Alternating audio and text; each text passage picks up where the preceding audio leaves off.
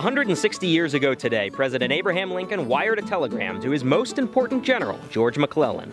In this letter, he offered some very blunt and direct military advice. In this video, Miles and I will share the contents of that letter. Which is quite fascinating and a great point to discuss the roles that both presidents, Lincoln and Davis, played in the campaign.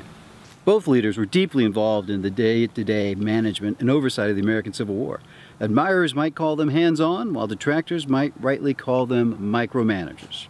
In the case of Jefferson Davis, the Confederate president, his involvement feels understandable. Davis was, after all, a soldier. He studied at West Point Military Academy, served under General Zachary Taylor, and he fought with distinction in the Mexican-American War. He saw direct combat in that war and was wounded in action. And Davis had deep political experience to lean on, both as a congressman and as a former U.S. Secretary of War. The case of Abraham Lincoln is the more curious and interesting one. Lincoln is almost the polar opposite of Davis. He has no military experience and barely any formal education at all. He attended school up until the age of 15, only sporadically.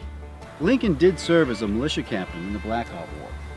Okay, but I think when we compare that to Davis, we can consider Lincoln's practical military experience about zero. Very fair. And yet, despite a lack of military experience, formal education, and any long background in politics, Lincoln inserted himself often into military affairs. And what makes this so interesting and juicy is that Lincoln's military advice during the campaign is shockingly good. Case in point, here's a telegram Lincoln wired McClellan on April 7th with the Army of the Potomac stalled in front of Yorktown.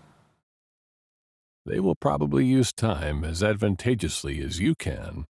You will do me the justice to remember I always insisted that going down the bay in search of a field, instead of fighting at or near Manassas, was only shifting and not surmounting a difficulty, that we would find the same enemy and the same or equal entrenchments at either place. I have never written to you or spoken to you in greater kindness of feeling than now, but you must act. Yours truly, Abraham Lincoln. This letter, written by a man with no meaningful military experience, hits the nail right on the head. It does, and that letter would not be the first or the last time that President Lincoln gave McClellan very good military counsel. The president could see that McClellan was essentially blinking in front of Yorktown when the correct answer was to attack rapidly. And true to form, McClellan did blink on April 7th. He wrote to Washington this very day. All the prisoners state that General Johnston arrived in Yorktown yesterday with strong reinforcements. It seems clear that I shall have the whole force of the enemy on my hands, probably not less than 100,000 men and possibly more. My force is possibly less than that of the enemy. And remember, just days ago, McClellan had been told that he was facing 15,000 Confederate troops, and now, today, he's wiring Washington that suddenly it's 100,000. And the source of that information was from prisoners who were cleverly coached by Magruder to lie about the size of the force in a brilliant attempt to fool McClellan. And so, on April 7th, McClellan appears ready to halt his advance across the entire peninsula and dig in for a siege against the advice of President Lincoln.